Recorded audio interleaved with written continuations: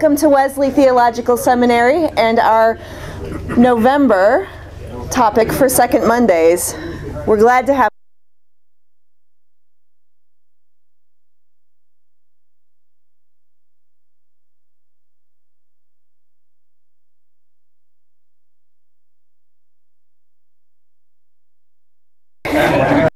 if Mike's not saying enough. Yes, exactly. Kristen, would you like to pray for us this morning?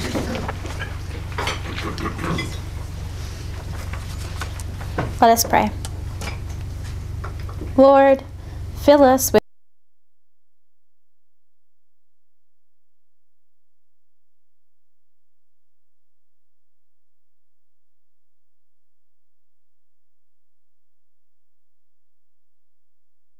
transition. Lord, this is also a season of change for our government. New leaders will fill positions to lead our nation. In this time of transition, be with those men and women who help make decisions that help other people's lives. Lord, as we enter a season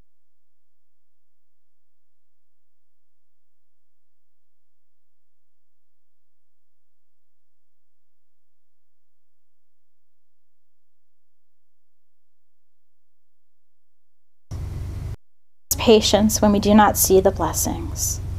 Allow us to find you in all things this season. In your name we pray.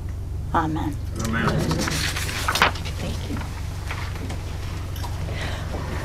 I'm Laura Norvell. I'm the Vice President for Development here at Wesley Theological Seminary. It is good to be with you all this morning. I have the pleasure this morning of introducing our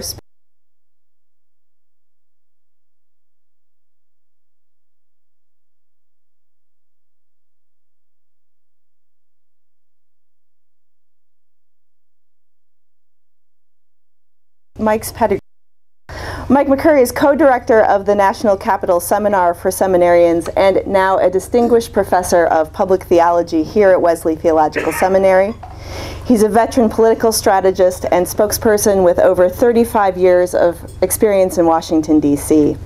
He served as White House press secretary to President Clinton from 95 to 98. He also served as spokesperson for the Department of State and Director of Communications for the Democratic National Committee. He's held a variety of leadership roles for national campaigns on the Democratic ticket from '84 to 2004 and worked as press secretary in the United States Senate from 1976 to 1983. He is also an active lay leader in his local congregation, which is St. Paul's United Methodist Church in Kensington, Maryland. He joined the Wesley Board of Governors in 2000 and is now a distinguished and emeriti governor with us. While he was a governor, he began taking classes and exploring the role of the relationship between Christian ethics and politics. He's served on numerous boards or advisory councils, including Share Our Strength, the Junior Statesman Foundation, the Children's Scholarship Fund, the White House Historical Association, the Global Health Initiative of the United Methodist Church. He's the co-chair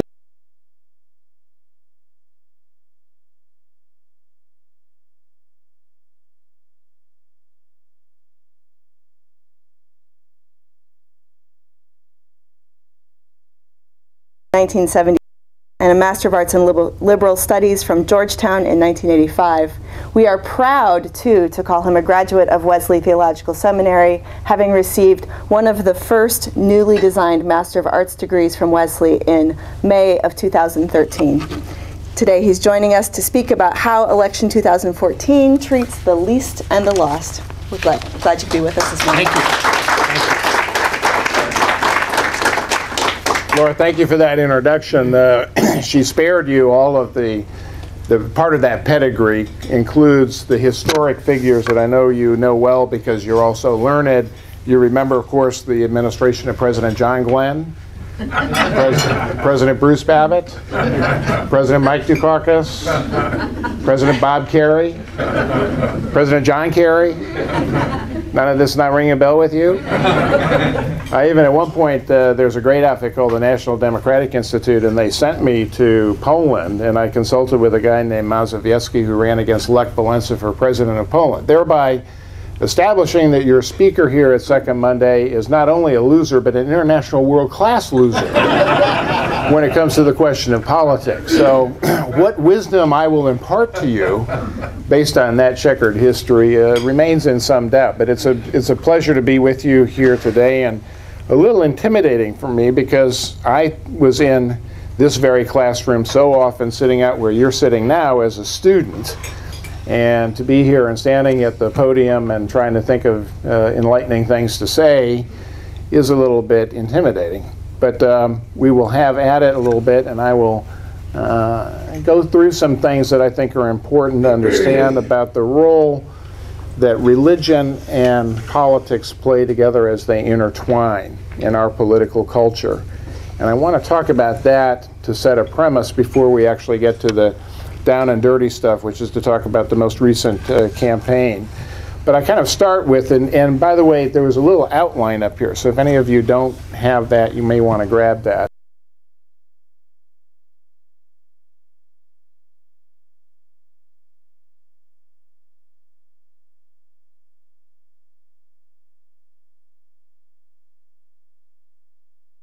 Politics.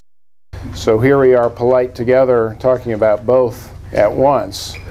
And the first temptation is to say, when you're in the aftermath of an election like the one we just had, is thank God it's over. Because our tonal quality in our national politics right now is not very uplifting, is it?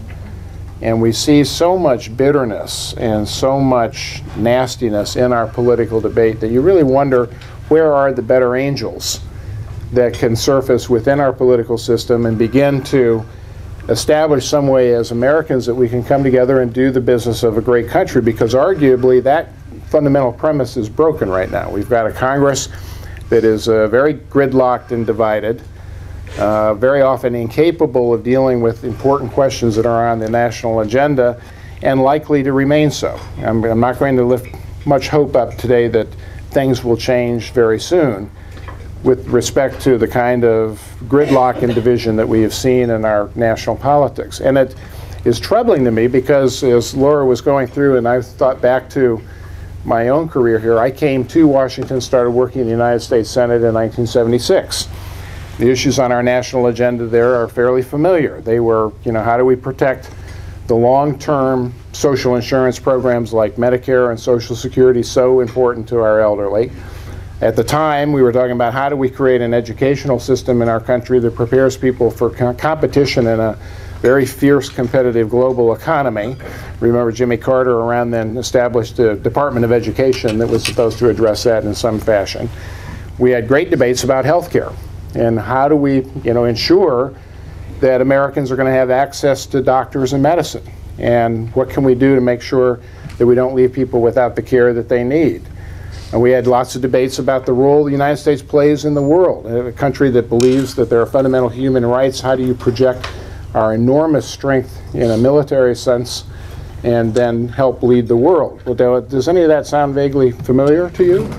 I mean, the problem is that here we are, a generation later, and so many of those same issues remain unsettled.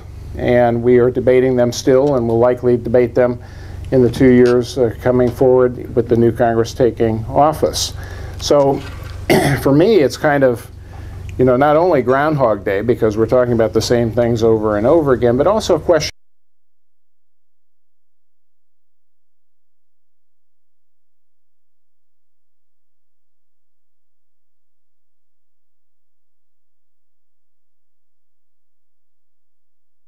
we go in the future. So the question before us today, I think, is, it's framed in that, if you see that quote at the very top of the page, it's framed in the discussion that we are having in this series of Second Monday presentations about Matthew 25 and how we take care of the least, the last, and the lost. Because we are called as Christians to deal with the fact that so many in our society are not getting the kind of fundamental opportunity that is granted to many others in the majority culture. So how do we deal with that? How does this election impact that? And then the larger question is there a role for the church to play in this? And should the church play a role? So I really want to start there, because I think that's a fundamental question. It's one that I get very often, and it kind of comes in some fashion like, well, I'm not really sure that politics and religion ought to mix. I'm not really sure that because we have separation of church and state that this is something we should be talking about. But I think, that's the point of this conversation today. We do need to talk about it, and I'll argue, of course, that the church does have a very important role to play. But I want to start with, we're good Wesleyans here at Wesley Theological Seminary. So I want to start exploring this just by using that quadrilateral that many of you are familiar with that John Wesley brought into consideration of contentious issues, both theological and in many cases social and economic, because he was right at the forefront of talking and doing so much with respect to economic justice. And he starts fundamentally with Scripture in the quadrilateral, moves to what does the tradition of the church argue, well, what does reason, because this was the age of enlightenment, what does our own thinking and our own understanding bring to the equation, and then lastly, what are our experiences? So each of those four I'll go through very quickly, some things that I think set the table then for us to really look at the results in the 2014 election. I want to start with the Scripture passages that are familiar and often quoted in this debate. Do religion and politics have anything to do with each other? And the first is the one that is familiarly quoted by those that say they really are separate and should be divided. It is, render unto Caesar the things that are Caesar's, render unto God the things that are God's. Now, the problem is, as it often is with Scripture, is there's a lot of conflicting texts to look at. So look at the next one, which is you can't serve two masters. You can't serve God and money being a surrogate there for what the temporal, the secular society brings. And so there's this tension that develops within our biblical tradition about how do people of belief and how do people of faith interact with those forms of government that are secular, that are established so that the civil society can govern itself. So then you have, some texts that openly say, well, we've got to honor the emperor. And then I think, if you turn to page 2 at the top, the most conflicting one, and the one that has probably bedeviled so much of human history, is Paul's letter to the Romans, in which he really lays out the case of what authority, where does authority come from? Well, all authority, and he's speaking here about authority in the civil sense of what is, civil society organized to do, it comes only from God. And that everything that is instituted by God in terms of the leadership that we see in the world is something that is divine. Well, we know where that went. It went to the concept of kings having a divine right to rule. It went to, in some cases, enormous injustices done by secular authority in the name of something that was godly. And I think that's been a trouble in human history. And that is, as we think ahead to our own founders, something that caused them to rethink what the equation was between the Creator God and the authority, the kingly world that presumably God had established. So Jesus himself, in some of the things he says in Scripture, suggests that there is no authority but God. But then in the interpretation that we see from the apostles and others, there is this accommodation that is made for what is happening in secular society. Because obviously not at the time that the early Scriptures are written, not everything is instituted of God, as Paul suggests. So we've got this tension in Scripture that I think we have to wrestle with, because people, as you know, when it comes to politics and religion, pull out Bibles and quote selectively whatever they want to quote to establish and justify whatever position they're taking. And I think we have to be broadly ecumenical as we read Scripture and really think about the way in which particularly the early church struggled with what its relationship was going to be with secular authority. So that comes to the tradition of the church, and we know, a lot about that. The church, persecuted in the first and second centuries, really, finding itself, under attack by the Roman Empire almost daily, finding its, early church leaders martyred and sent off for, gruesome deaths, in a variety of settings, not wanting to disrupt, not wanting to lose the momentum that the early church had in establishing a presence throughout the Mediterranean world, found itself wanting to, in some sense, accommodating the fact that there was a Roman Empire and that they had to deal within the confines of that empire. So we begin almost to see the church accommodating what secular authority is doing. And over time that became in some ways profitable engagement for the early church, because eventually, of course, Rome adopts Christianity as the religion of the empire. And then that provides an opportunity for a whole bunch of other things to happen. And as you look at that history and then look at the way in which theology has addressed that, this constant dialogue between what does the city of man look like, thinking Augustinian here, versus the city of God, and how are the two related. That is, a discussion and a debate that it kind of echoes throughout millennia of theological interpretations. So I've, cited, obviously, Thomas Aquinas addresses this in a big way, but if you move all the way forward to the 20th, 21st century, our modern theologians have been dealing with exactly the same question, whether it's Bonhoeffer, Niebuhr, even I'd argue Martin Luther King. It's about, how does the faithful person, motivated by a true belief in Jesus Christ the Redeemer, act and interact with the world in which decisions are being made by a broader and more diverse civil society. And we see a lot of those debates played out throughout all of our history. And to cite a few and how they come together, the social gospel movement in the early 1900s is one. The debate that the founders had themselves about what is the role that God plays in this unique experiment that we are developing in what was the new America, or in some cases even referred to by the Puritan divines as the New Jerusalem. Was there a special God-sanctioned blessing given to the way in which we would order the contemporary structure of how we would deal with things in our new emerging American Republic? So I go through then to list what follows, and I'm not going to go read them all. But I think it's important to look at what some of the early founders of the American Republic really thought, because we think of them as being, as figures of the Enlightenment and influenced very greatly by classical philosophy, we think of them as being sort of apart from the church. We think of the early experience in our American history as being a place that was, in fact, trying to separate itself from the religious dogmas of Europe, because we wanted people to be able to come here and worship and believe freely without any kind of overlay of state-sanctioned or state-established religion. But it's good to remember that all of those that we kind of count as our founders were themselves mostly deeply spiritual people who had deep faith and deep belief.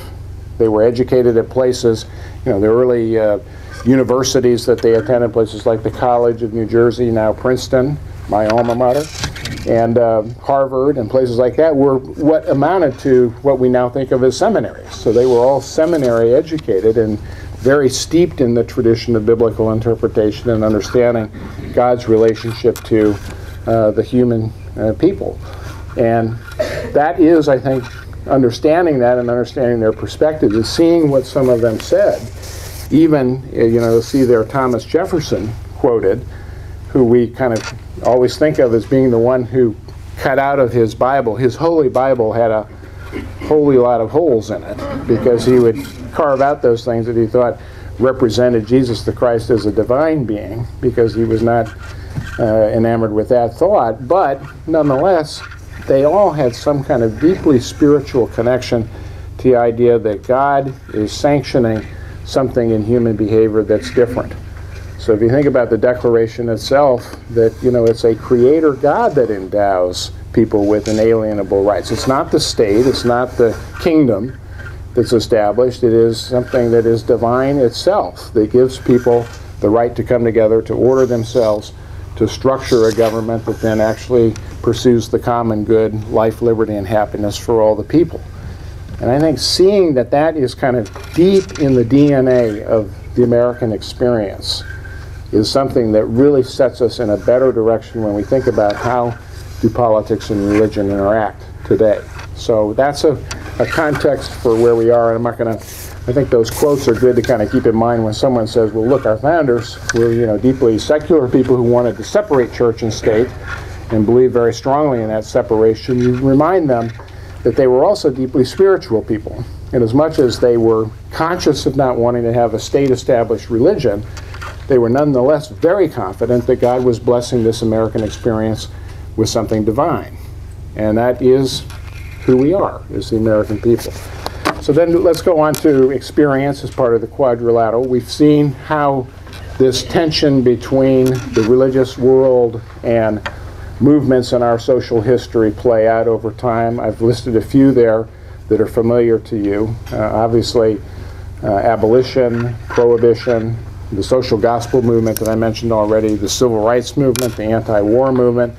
I've got sexual equality there, but that really is the debate about abortion and human sexuality broadly defined now, including a lot of debates about marriage equality and how that relates to gender and how it relates to sexual preference. And all of that, I think, plays out in ways in which people are bringing their religious perspective and faith perspective into arguing for some form of economic or social justice for those who have been either discriminated against or those who are subject to any kind of injustice that exists in our society. So we have, throughout American history, great examples of how religious people have come together, the faith traditions that we have, and more importantly, the established church itself playing a very direct role in these political movements that have had very enormous consequential social change in our society.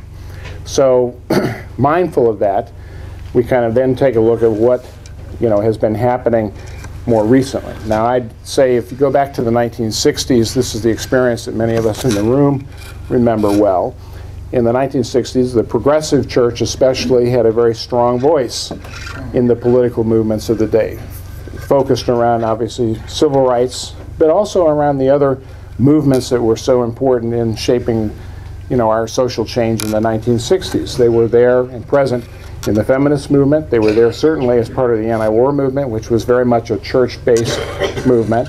They were there, Dr. King's letter from Birmingham jail, remember, was written to who? Was written to white pastors who were sitting on the sidelines of this very enormously important social movement that was arguing for justice. And he said, you can't be on the sidelines if you are a person of faith. And that document is really a theological justification for why people of faith and belief need to be actively involved in pursuing political change.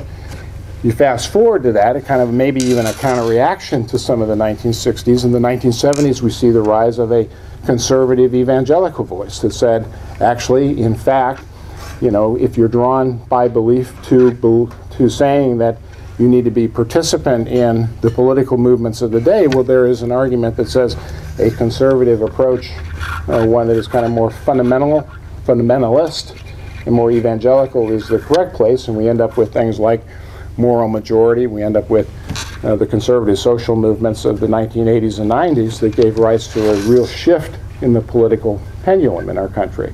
So there was the church then, the church as not a universal church, but as a defined church really shaping more of a conservative agenda, becomes fused in with what a lot of conservatives then advocated as policies in the era of Ronald Reagan and others. And that, troubles perhaps many of the liberals who had been participant in the social changes of the 1960s, and they suddenly said, well, gee, the church that I am seeing playing out in the public square is leaving me behind because they're moving in this more right-wing direction. And that created, I think, part of the political tension that exists. By the way, this gridlock, this bitterness, this division in our political culture today does have a theological tension attributed to it, because we see social conservatives who come from evangelical backgrounds battling it out very often with people who are more liberal, progressive, and predominantly in the mainline Protestant church, and to a degree the Catholic Church. So those tensions are still there and still playing out. All right, well, let's very quickly look at what's the public think of all of this. I mean, when you ask the general public, not just people gathered on a Monday morning at Wesley Seminary, what do you think about this connection between politics and religion? You get kind of a pretty divided response. On the one hand, most people say that they think religion should have influence in public life. We see here 72% saying that, and that number is actually growing from the recent elections in 2012, 2010. And they believe it's not a good thing if religion and the influence of religion begins to subside in our political culture. They want to see more faithful belief and dialogue played out in what they see elected people doing once they come into office. At the same time, you see, 49% saying churches and houses of worship should express their views on social and economic justice issues, and that number is up, but 48% are still a little bit ambivalent and skeptical about that, but the numbers are moving in the direction of those that believe, given how poisoned the political atmosphere is today, that the church needs to step in and start taking a role. So we're seeing an increase in the numbers that are arguing, saying that there should be some kind of direct role that religion and the faithful play in our politics. Now, that's not to say that they want churches to endorse candidates or take a more direct, active role in politics. They don't want preachers in pulpits endorsing specific candidates and saying, God wants you to vote for this Democrat or this Republican. That happens in a lot of churches. It happens in particular in the African American church, in which there is a voice in the pulpit that is more often directly political. That's part of a culture and a tradition that's been around for a long time. But in the main, people are a little leery about seeing churches directly involved, and of course, for good reason. Tax law exempts churches from certain kinds of taxation, but with the specific proviso that they not be involved in direct political activity. So we see and have seen in recent years the IRS playing a role in kind of calibrating how much churches can actually be involved directly in politics. It's something we might want to explore a little bit in questions later.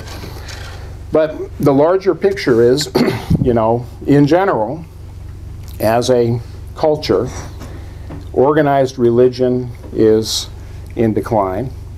And among young people who are asked, who do you affiliate with, the answer is more often than not, none, not N-U-N, N-O-N-E, that they're not seeing themselves as they think of their own belief and their own spirituality as connected into organized religion. And that, sets up an issue about how effective churches and organized religion would be if they were more directly involved in politics. I mean, what would it take for them if they were going to do something the American people seem to favor, which is to speak out and be more active in movements that aim at economic and social justice? How would they do that if, in fact, in membership and in participation in worship, the church itself is in decline? The answer may be, if you look at young people, that there are brand new, different ways for them to experience and project their spirituality. And it may not necessarily be in pews surrounded by stained glass. It may be in what is emerging as a different and new kind of church, something that we look at and talk about often here at Wesley Seminary. Okay, that was a big build-up to what probably many of you wanted to hear more about, which is what just happened in this election. And good gracious, where were the Democrats? And what did we end up with here? So I've got some numbers here. Most of this comes from, we rely a lot on exit polling. Exit polling is not an exact science, but it has increasingly become a pretty good barometer. When pollsters connect with people after they have voted, at that moment when they're willing to maybe talk and reflect about the decisions they've just made, we get some pretty good and generally reliable data about what was on the mind of the voter and the electorate as they participated in a national election. So here are numbers that come right out of the exit polls that were just done last Tuesday. Obviously, I mean, the story of the election was if you're in a red state, Republicans had a pretty easy time of winning. And that had a lot to do with why the Senate changed control, because the Republicans won red states. And as you see, they constituted about 35% of the vote, independents being 28% and Democrats 35%. That is roughly the split. It's been, more or less in the neighborhood of a third, a third, a third in most of our recent elections. So that as the Democrats and the Republicans become more strident on the edges of the political spectrum, the battle is very often in between for the independents, who are not truly independent, because in each election they either tip one way or the other. And the independents, obviously, in this election tipped Republican, and that had, as a consequence, the election results that I think we saw play out around the country. And a couple of other things that are important. But, well, what happened to the Democrats? Where were they? Well, the answer, part of it is younger people, 18 to 29, know that it's important to vote in presidential elections, but they are a little less inclined to say it's important to vote in midterms. So the turnout for the younger voters was down, and in the next age bracket, up to 20 to 44-year-old category, it was down. And those two categories have been, in most of our recent elections, much more majority Democratic leaning in their voting. As you get up older and older, the balance begins to tip more to the Republicans. And in fact, in the 2012 election, that the most reliable voters who who voted for the Republican candidate over President Obama were 65 plus, because that was the only age group that gave a majority of the vote to John McCain. So as you think about the composition of the electorate, I have here that it's older, whiter, richer, more conservative, and more evangelical. That kind of plays out as you look at all the different categories there. Democrats were, held their own and got a majority in the under $50,000 annual income category, but everybody who made more than $50,000 were more likely to vote Republican than Democratic. The impact of those who self-describe themselves as evangelical and born again plays out as it has in most recent elections. It is overwhelmingly Republican. Another measure of that, the exit poll asks, is do you attend church weekly? And you see there that that's a disproportionate Republican number as well. This sets up what is sometimes referred to as the red God, blue God debate. Is there a red God? Is there a blue God? And, is God a Republican or a Democrat or what? And there are some that, try to answer affirmatively a question that is obviously unanswerable. But I do think that in the long term, the sense that, gee, if you're a religious person and one of those Jesus people, you're probably a Republican, that has infected a lot of folks that I know who are operatives in the Democratic political world, because they tend not to understand that outreach to the faith community is something that would be in their interest, because they're in fact a widely diverse set of voters who are themselves deeply faithful and spiritual, who happen to be also progressive and liberal. But that tends to get ignored and misunderstood in the ranks of the Democratic political operatives. They have, as I mentioned earlier, more or less think of outreach to the religious world as being, let's go to some black churches on the Sunday before the election and try to prove that we can sway in time to music and do call and response, usually not very effective, if you remember Al Gore trying to do that. And the opportunity to really get a broader definition of what a real agenda of social and economic justice might look like from a liberal faith perspective gets discounted. I think that's something Democrats, if they want to be successful looking ahead in 2016 and beyond, they're going to have to contend with that. Okay, so a little bit about, what's the landscape as we now want to shift to. What does this really, in fact, mean for the least, the last, and the lost? Well, first of all, people are not very happy about the condition of the economy. Even though economic indicators, all the job statistics, economic growth were improving over the course of the summer and into the fall, there is, by general understanding, about a 3 to 4 month lag time between an improvement in economic statistics and when the American people really feel it.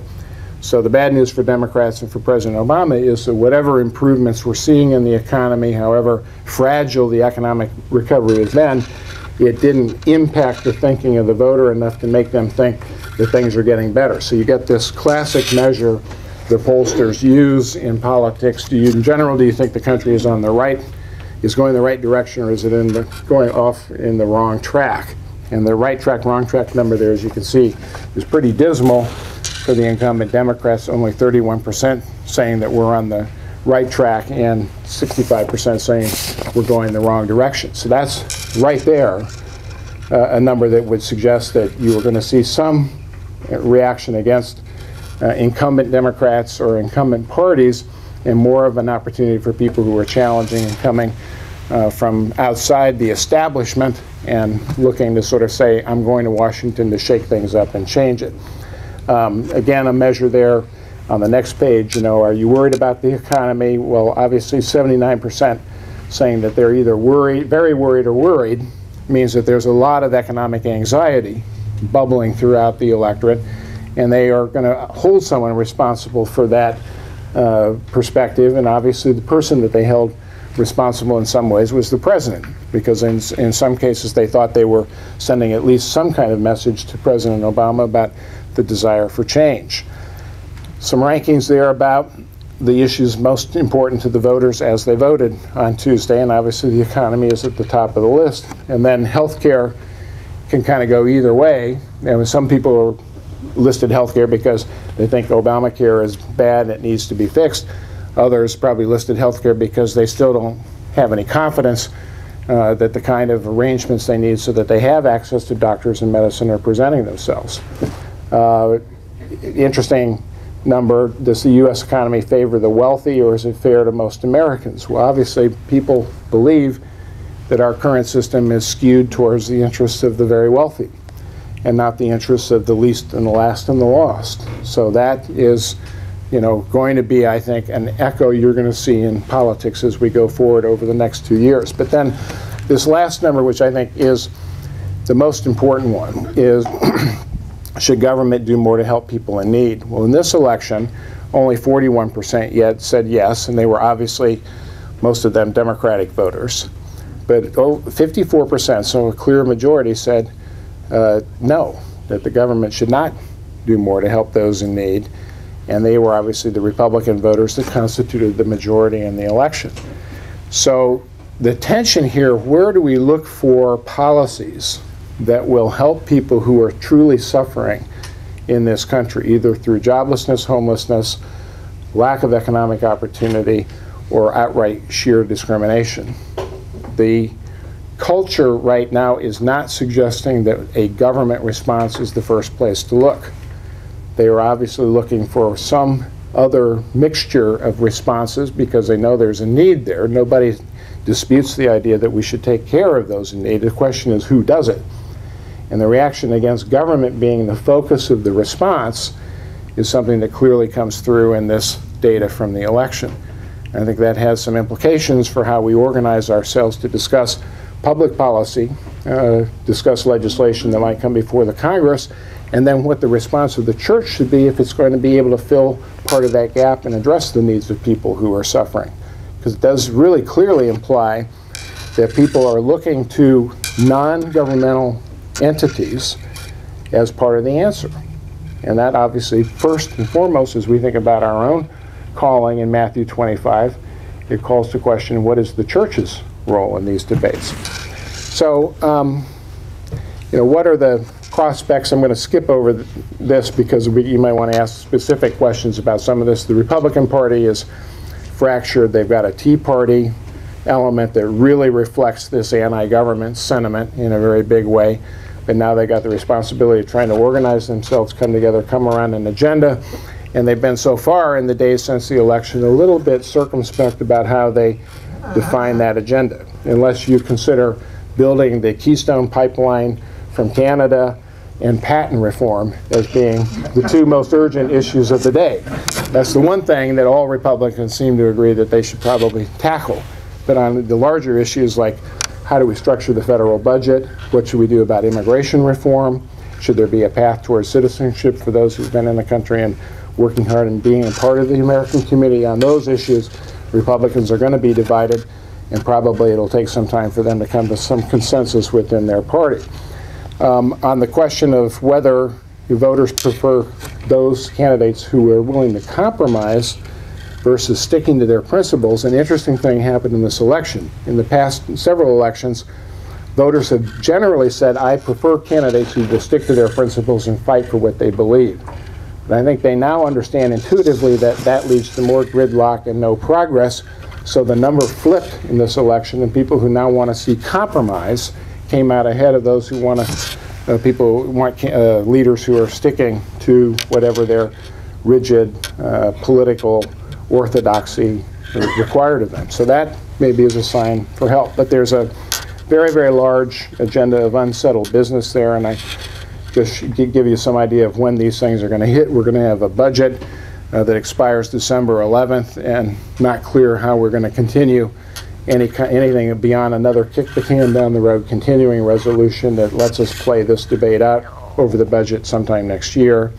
There are Medicare cuts. They're structured in law, part of it under the Affordable Care Act, that kick in, and there has to be some accounting for how we are going to deal with that. A thing called the doc fix, which Congress has to struggle with just about every time they get into a continuing resolution debate. That's going to come up again. And then looming next summer is the question whether you lift the ceiling on the federal debt, and that could be, I think, a trigger if by then we haven't seen things coalesce and new progress being made. That could be the fight that puts us back in a question of whether or not we're going to default on the good faith of the American government, and then perhaps even shut the government down again. Okay, so the role of the church, and then I'm going to wind up and leave us a few minutes for questioning. There's a thing called public theology. I don't particularly like the term, but since I'm now a distinguished professor of public theology, I better warm to it a little bit. By the way, distinguished professor, if you wonder about that, there are two good things about being a distinguished professor. One, the rest of the faculty doesn't hold it against you because you're outside tenure considerations, so you don't screw up any of their politics. And the second is, you don't have to use the fancy screens here. You can still have a paper handout. So do it the old-fashioned way. But I like to say, borrowing a phrase from one of my faculty colleagues, Sathi Clark, that the role the church has to play here at a place like, well, the role that public theology needs to play at a place like Wesley Seminary is to be simultaneously passionately Christian, but compassionately diverse in the way in which we think of how faith informs public policy. He talks a lot about that in terms of global policies, and he's got one of these new massive open online courses, a MOOC, that is titled exactly that, Passionately Christian and Compassionately Interfaith. But I think that really has to be the way we approach this subject, because we draw on a very distinct Christian perspective on these things, influenced by millennia of Christian theology.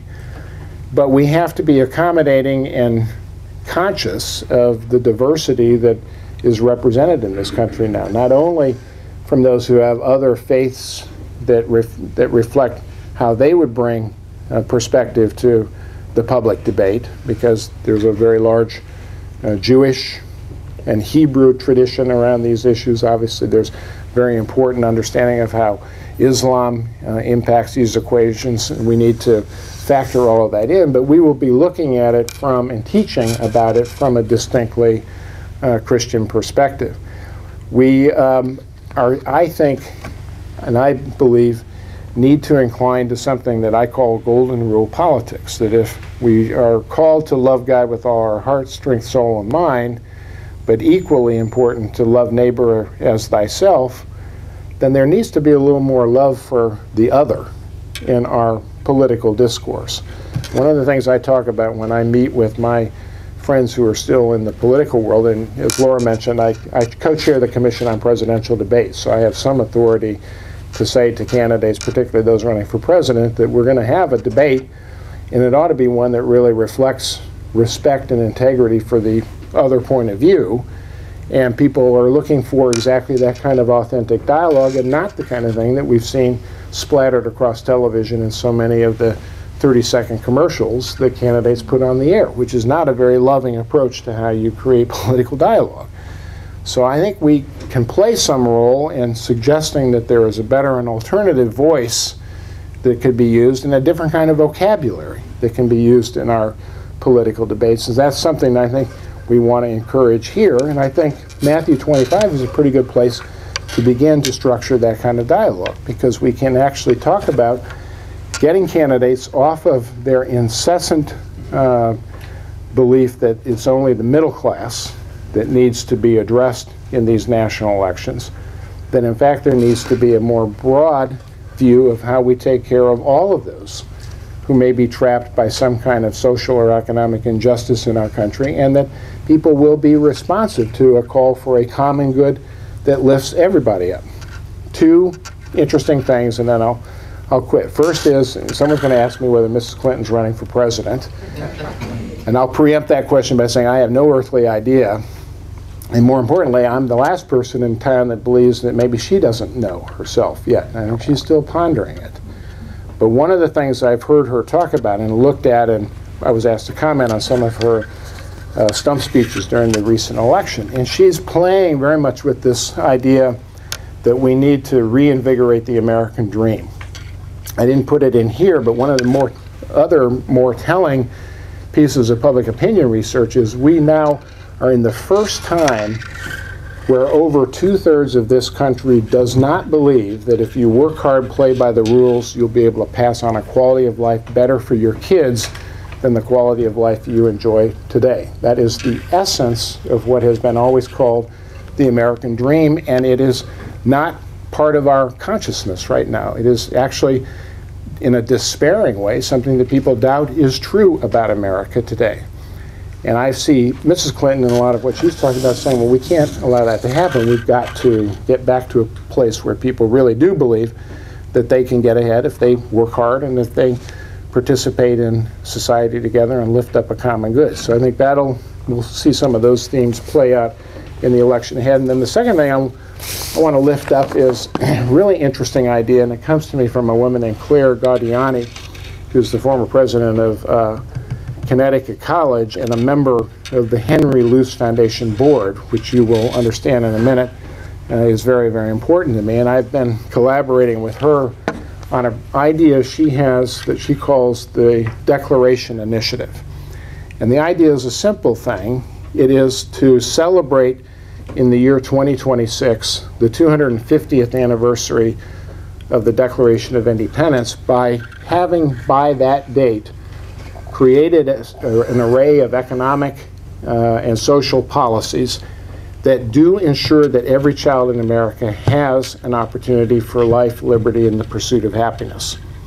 It's a big idea, but it translates into very specific policy changes, ways in which we address everything from food stamps to education policy to pre-K kindergarten, brain development, to a whole bunch of things that would ensure that young people, particularly children, have the kind of opportunity that those founders wrote about so long ago. Now that is a long-term objective. 2026 would be at the end of whichever president we elect in 2016, assuming he or she serves 2 terms.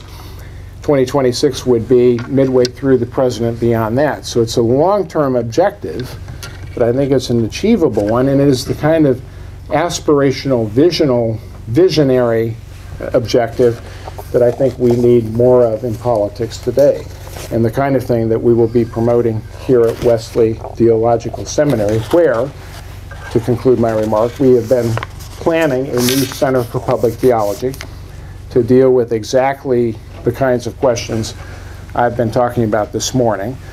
We were delighted last year to get a $100,000 grant from the Arthur Finding Davis Foundation to allow the planning and the work to structure this center to take place. And I am happy to announce this morning, to end my little talk, that late last week we learned from the Henry Luce Foundation that we've just been given a $600,000 3-year grant to really make this thing real, with yours truly as the presumed director of that center. So I'm going to be at this for a long time, And I talked too long this morning, but I think it's an opportunity now for you to quiz me and have equal time. Thank you very, very much.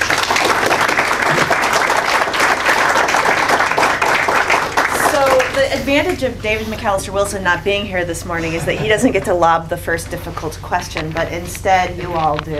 I'm going to ask that you help us out here. At Wesley, we talk a lot about people learning to use their preacher voice. And while we aren't live right now, we are videotaping, and so to be able to catch questions, you're going to need to use your best preacher voice, and Mike, you're going to need to restate the question as best you can. I will. So does anyone have any questions for Mike this morning? I've got a preacher voice because I used to be one. All right, go ahead. Thank you for your talk, particularly the preparation. That is very helpful.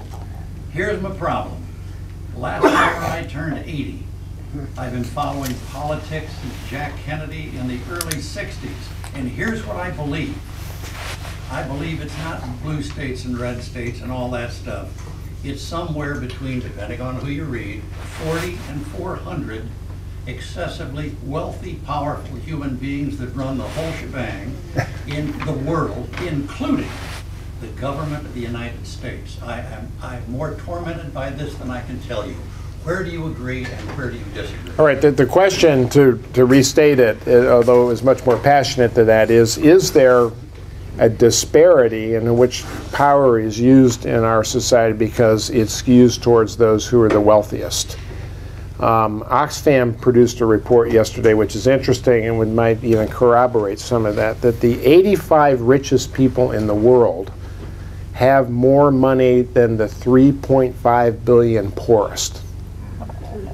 And they do have enormous power, but that power is not reflected in political outcomes, I believe. So I would take some issue with your premise. I see everyone, full disclosure, I do some work for Bill Gates and the Bill and Melinda Gates Foundation. He's used his wealth in an enormously successful way to address diseases of poverty and Africa, to help think through what we can do to make education in this country a better quality experience for people and deal with some of the dysfunctionality that exists in our system of public education. To my knowledge, aside from his own personal contributions, he's not used his great wealth in that foundation to play any direct role in politics or to try to, adjust the outcome of government, with the exception of policies that would promote development assistance and taking care of the least, last, and the lost in a lot of places. That's one example. There are other examples where people have played a more direct role. But look, we get into this debate a lot when it comes to politics. Oh, my goodness, the special interests have all the money and that they screw up our political system. Well, this entire campaign that we've just had cost about $3.7 billion. That's a lot of money. On Halloween, Americans spent $7.3 billion just for trick-or-treating and costumes, almost twice as much as we spent on the campaign. And if you look across a lot of other broad measures, what we spend on video games, what we spend on entertainment, what we spend on other things, probably are more dominant in how our culture shapes the thinking of many Americans than what the fractional amount that we actually spend for candidates to get their ideas out there. And, look, the easiest way to conclude that the wealthiest don't have a, stranglehold on the outcomes of government is to see how largely unsuccessful the most moneyed interests have been in producing policies that would otherwise be in their self-interest. I mean, whether it's tax reform, you know how long the corporate world has been arguing that we need to reform the corporate tax code? I mean, that will continue to be a debate, but it hasn't gotten done because they lack, I think, the ability to have any direct outcome that's in their special interest. So I'm conscious that they get access and that they get a voice that they wouldn't otherwise heard, but they don't dictate the outcome. And I hope that gives you a little more hope than you might otherwise have at age 80. 80 is the new 60, and I'm 60, just turned 60, and that's the new 40. So, yes. Okay, given that, what do you see can happen in the next 2 years to improve the situation of the least and the lost and the last? Take maybe one issue, the immigrants that are coming in. There are children all over the place in some of our communities that came by themselves, and they're in the schools, and the schools are struggling mightily to be able to help them to adjust and be able to graduate. The prospects for the least, last, and lost, particularly those young immigrants we saw play out during this campaign, so many of the young children who were along the Texas-Mexican border who were clearly suffering, and the lack of a generous response in many places of America to their condition maybe was something a little troubling to many people, and probably to you. What will happen in the next 2 years that will impact that equation? Well, I alluded to it obliquely. The economy is improving, and people's willingness to share and to sacrifice for a common good when they feel like things are getting better economically for them and for their families, that tends to be a time of greater generosity. Now, that my president that I served, Bill Clinton, benefited from that in the 1990s. People felt there was a robust economy, job opportunities were growing leaps and bounds, and people generally were a little more willing to accommodate policies that would address the needs of those who were poor. But I see a couple of things that give me hope.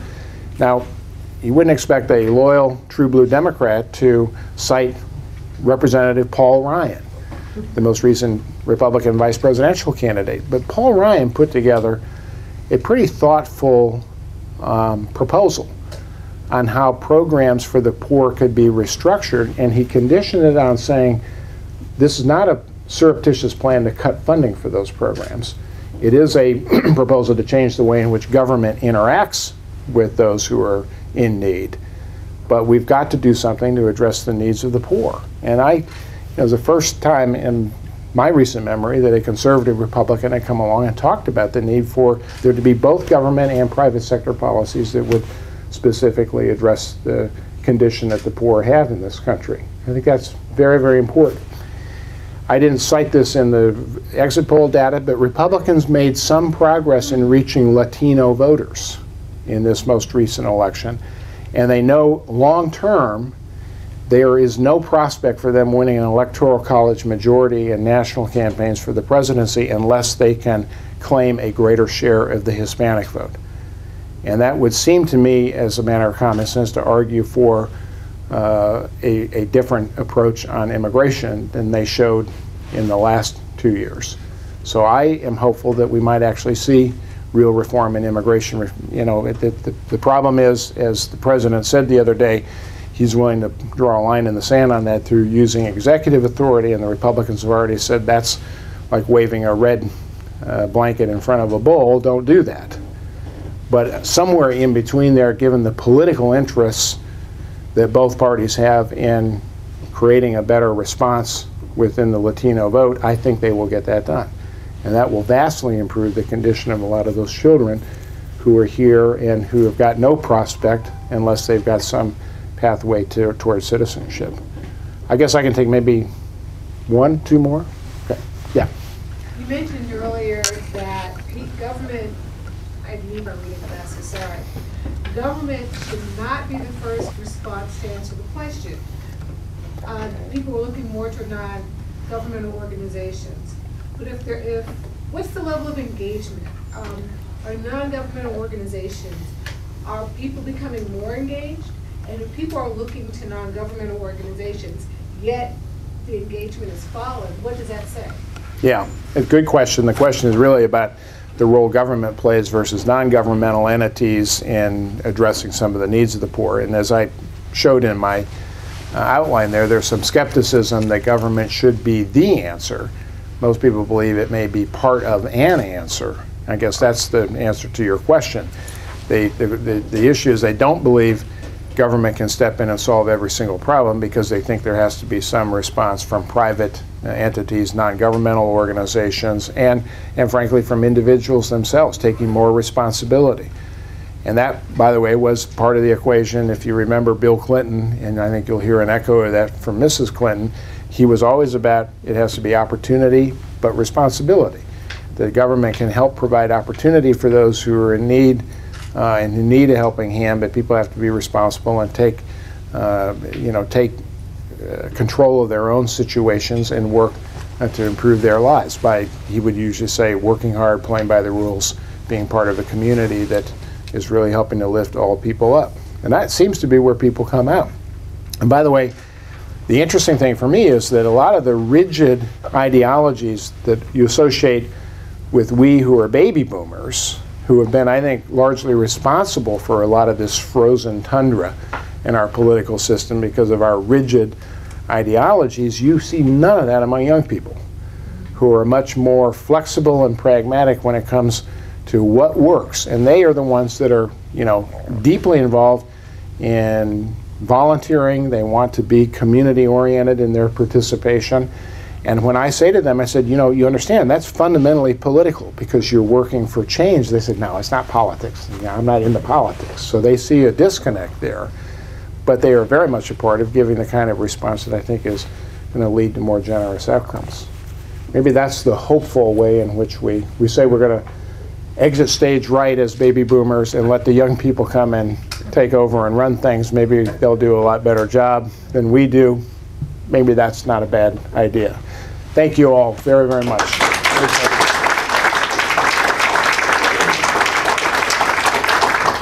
We seek here to feed you in a couple different ways at these Second Mondays. We feed you body, mind, and spirit, we hope. And in this time you get a little taste of what it is that people who are preparing for leadership and ministry get in the classroom every day here at the seminary. Please, please, please consider bringing someone you know to one of our upcoming events. There's a flyer out in the out at the table that you can pick up that gives the rest of the schedule. We're joined next month on Monday, December 8th by Kendall Solon, who is a professor of systematic theology, and we'll address this same topic of what is it about the least and the last and the lost? How are we caring in that space? So we hope you'll join us, and thank you so much for being here today. A little hint, systematics was the hardest course that I took getting my degree. But Kendall was absolutely spectacular in sorting it all out. These are the big fundamental questions of how we structure our Christian belief in a big systematic way, and I think you'll enjoy it. He makes it much more accessible than a lot of other theologians who address that topic. Thank you so much. Thank you.